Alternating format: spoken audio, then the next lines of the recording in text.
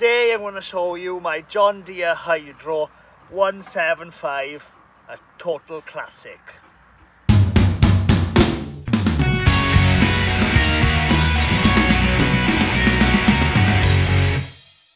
Hello, I'm Griff Rees, welcome to Gwyn and Griffith. Here we talk everything beekeeping, farming, countryside living, and we do reviews as well, just like this video.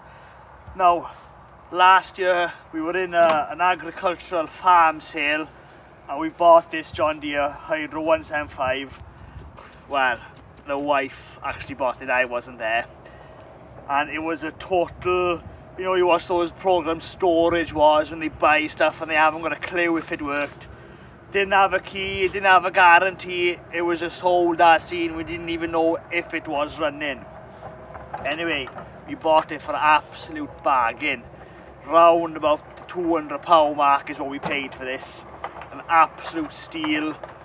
Probably one of the biggest bargains I've ever bought in my life, or we've bought in our life.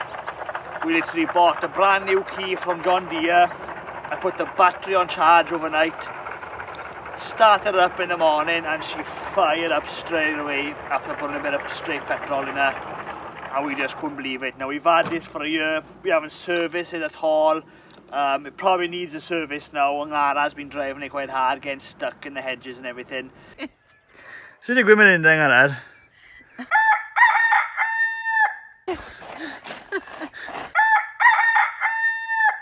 So she's needs a bit of TLC, but I'm just going to show you the John Deere. Now, I'm not sure how old this is. It's probably a good 20-year-old, and you can see the guy before, he was a contractor, mowing lawns, Towie Valley lawn. We don't do any contracting, anything like that with it. This is just purely a lawnmower to cut the lawns with us. We've actually got the collector to go on the back, but I don't believe in collecting the grass. That's not something I'm going to do here. I can do that with the small push on, but we like to feed it back into the lawn. Petrol tank on the back here. Now, the only thing that's broken in this since we've had it is the spring here, which I've just tied back on. I will need to get the spring on there. Hydraulic fluid in there. You can see she's losing a bit of paint. Ideally, we should restore this back to original condition, because apart from the bit of rust and everything, she's in really good nick. So let me explain how the hydro works. So this is hydrostatic. This is forward, bring her back to neutral, she'll stop, then bring her back for reverse. There's no pedal for forward or reverse, that's just the brake. So if I push that on the forward position, hit the brake, that goes back to neutral. So this is your forward, back and brake, everything all in. Quite confusing if you're not used to hydrostatic drive, especially on the stick. You just got to work it out like that. This button here disengages the hydrostatic drive, just in case you got to push it, because if you try and push this now, you'll never push it. Handbrake to lock it in place. You've got 1 to 4, the height of cutting. This lever here then, when you drive in and you want to drop your deck down, pull back, press the button, let it go, and the deck goes down. Very simple. Bring that back up. Now, on the dash here, there's no horn or anything. This is an old machine, no power steering or anything. You've got the throttle and the choke all in one. So on a cold start, push that all the way forward, turn, she'll start, bring that back down.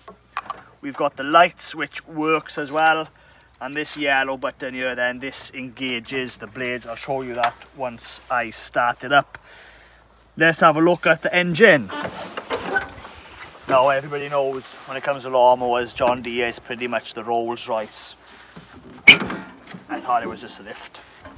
Simple engine. Petrol, that's your air filter, your engine oil, a little car battery, or smaller than that. And you can see the engine is pretty good, and it's actually a Kawasaki engine. Now, we've actually got a push John Deere, and that's got a Kawasaki engine on it as well, so they've obviously got a good relationship together. But I tell you, she goes very well. Well, I think that's the tour of the John Deere. Nothing else to say about it apart from if you are going to buy a John Deere classic like this, something being 20-year-old, this was obviously kept in a barn all its life, and you can see by the condition of it, I know it's got a little bit of rust here and there, but there's no deep rust, it's all cosmetic, a couple of cracks in the seat, but she runs like new. And there's nothing left to do now. Then I wash this beauty, cut some grass, and I'm not going to cut it because I'm not head tractor driver or head tractor driver on this scale in Bimbach. That's my wife. I'm going to let her take over the video and we'll watch her cut some grass. I'll be fine. There you go. Show the YouTube community how to cut some grass.